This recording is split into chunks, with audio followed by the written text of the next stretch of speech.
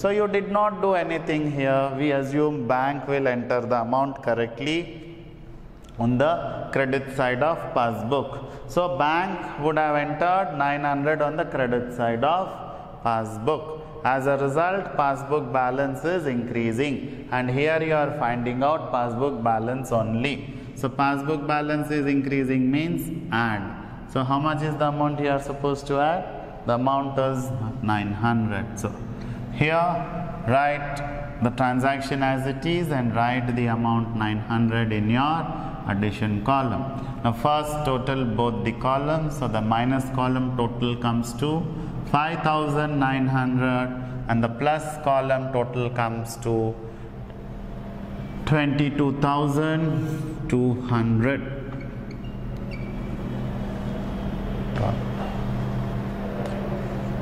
Yeah. Now, since the addition column, the plus column total is more, we take the same and balance it here. So 22,200 minus 5,900. So it comes to 16,300. It comes to 16,300. So this 16,300, which column total was more here? The plus column total. So when plus column total is more, always the difference will be favorable balance. So we simply write balance as per which book? We are finding out passbook. So we write it as balance as per passbook balance.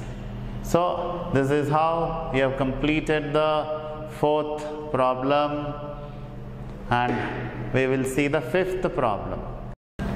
Fifth problem, Reddy's cash book shows a favorable balance of 25,500. So the first sentence tells you you are given cash book balance. So immediately we will write in the format balance as per cash book 25,500, clearly told favorable. So we will always write favorable balance in plus column. So you know that you are given cash book. So what should be our target? That is ultimately what you are going to find out is your passbook balance. So the date on which you are supposed to do BRS is on 31st December 2013, that you can mention, and it is that of Mr. Reddy. So mention Reddy's name here. Then on comparing with the passbook, he found the following differences. Calculate balance as per passbook, that is what we are going to do. Now let us see what is transaction A. Now in transaction A, it states that a check of 2,450 received from Sarita and Company was entered twice in the cash book. Now check received is nothing but check deposited. So you can alternatively add one more word here. The word is checks received. The moment we receive the check, we think of depositing in the bank, you know we have to record it on the cash book on the debit side. So let us say checks received. You have to record 2,450 on the debit side. No doubt you recorded. Let us assume you recorded. Now you recorded twice, that means you also committed an error. So that means when you recorded in your cash book 2,450, your cash book balance is increasing almost by 4,900. So you did one thing correctly and accompanied by one error. So there is an error. So when there is an error or a mistake, we assume in the other side, or that is in the other book, that is the passbook here, the entry will be made correctly. So the entry of 2450 is correct. So it will be entered on the receipt side of your passbook. So this entry here gets cancelled.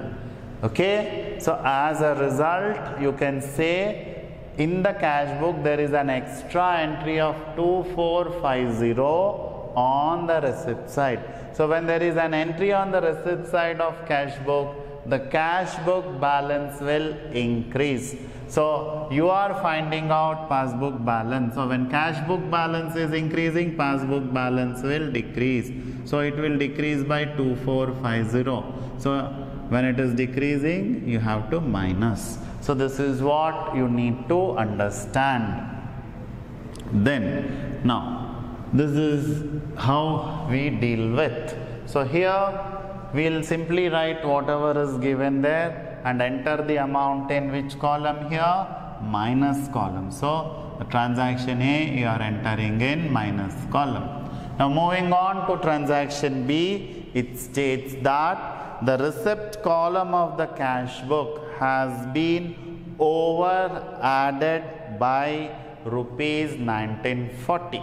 That is, this is your cash book. Receipt column means this amount column. It is over added means you took extra.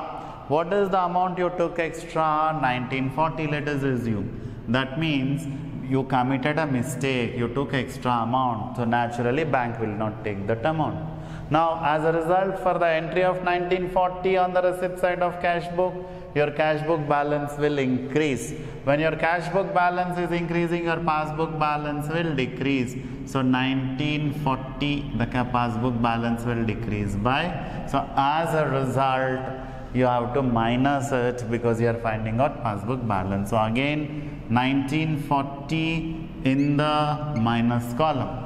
Now moving on to the next transactions, very important because here you are getting more than one amount. So whenever there is more than one amount, you know, sometimes some amounts are entered here, some amounts are entered here. So you are to be concerned with the amount that is not entered in one of the books. You should be concerned with the amount that is not entered in one of the books. So let us see this. Before that, I am removing this.